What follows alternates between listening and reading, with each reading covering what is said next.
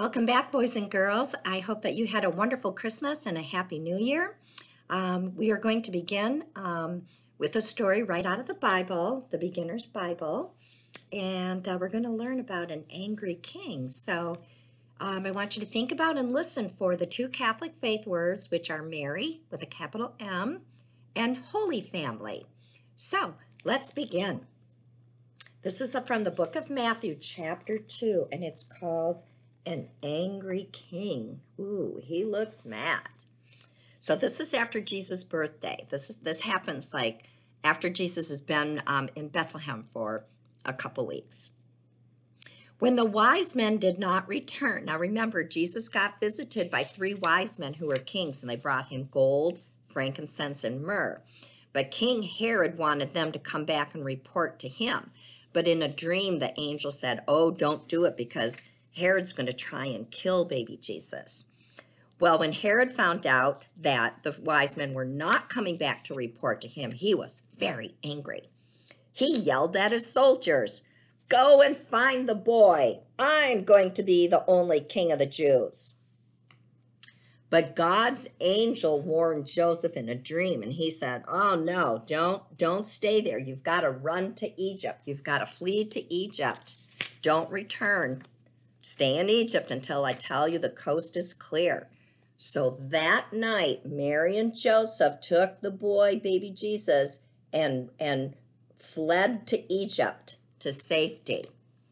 Now, they had to stay there for a couple years, and then years later, God's angel appeared to Joseph in a dream and said, "Oh my goodness, guess what? The coast is clear. You can go back and live in Nazareth," which is the town that Jesus grew up in. Now, some of you are growing up in Portage, some in Kalamazoo, some in Vicksburg, Mattawan, Schoolcraft, and that would be your hometown. So let's talk about Nazareth. What do you suppose it was like growing up in Nazareth? Now remember, this is in the Middle East, and there's no snow there.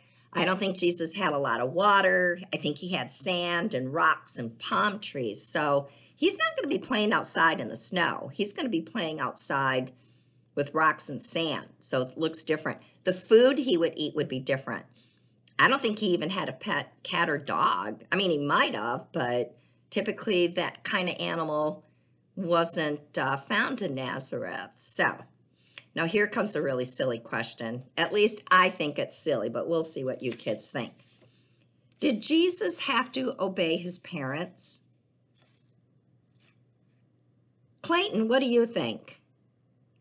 Yeah, he had to obey his parents. Penelope and Silas, do you agree with Clayton?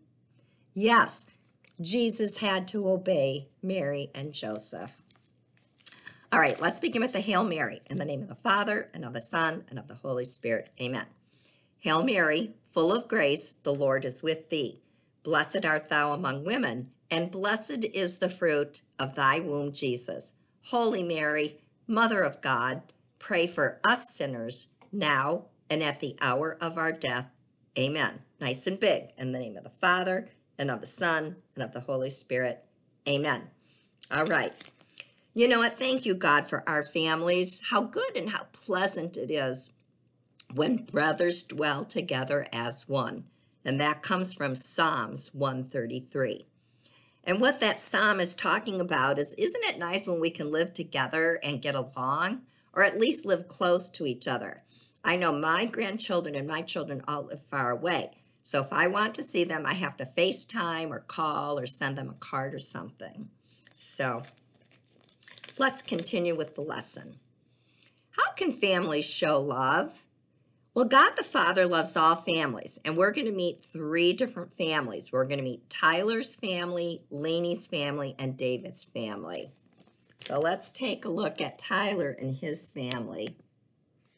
Tyler doesn't look real happy. Let's hear what they have to say. Tyler's dad moved away, and Tyler is sad. But he has an uncle to talk to, and that makes Tyler feel a little better.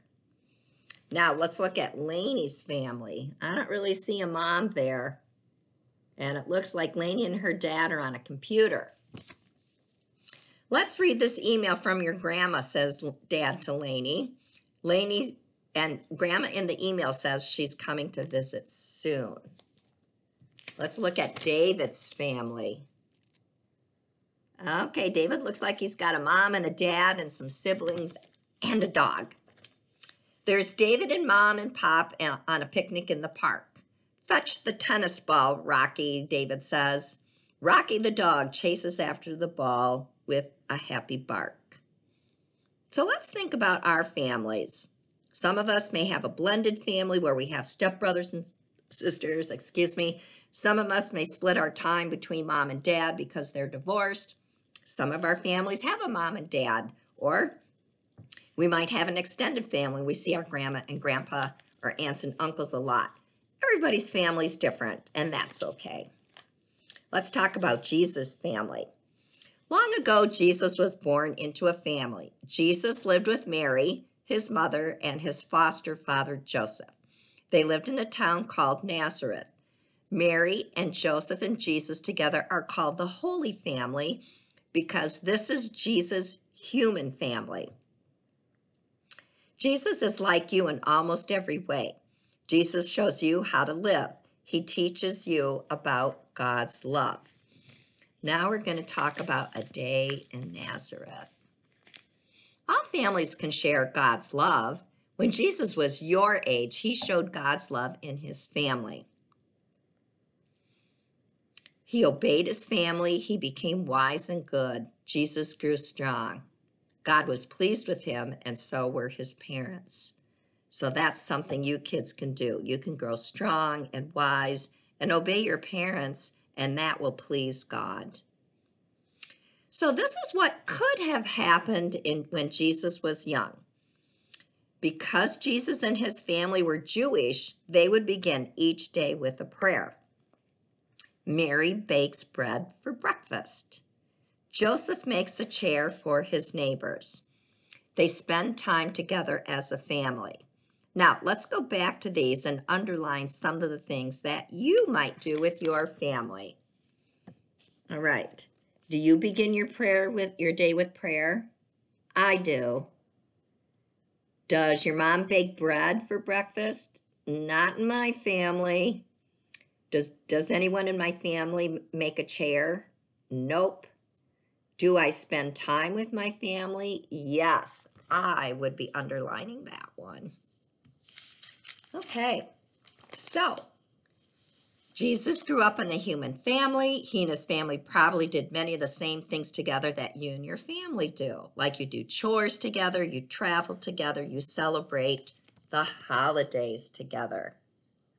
And there's some pictures of what you might do. Okay, so that is the end of the lesson.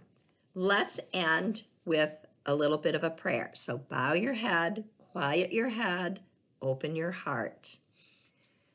Today we learned about the Holy Family, Mary, Joseph, and Jesus, and they will help us to act with love in our families. Thank you, Mary, for being the mother of Jesus. Thank you, Joseph, for taking care of Jesus. And thank you, Jesus, for loving your family and for loving my family. Help us to live with great love. Amen. All right. Have a great week. Stay warm. And if we get a snow day, have fun with it. All right. Take care.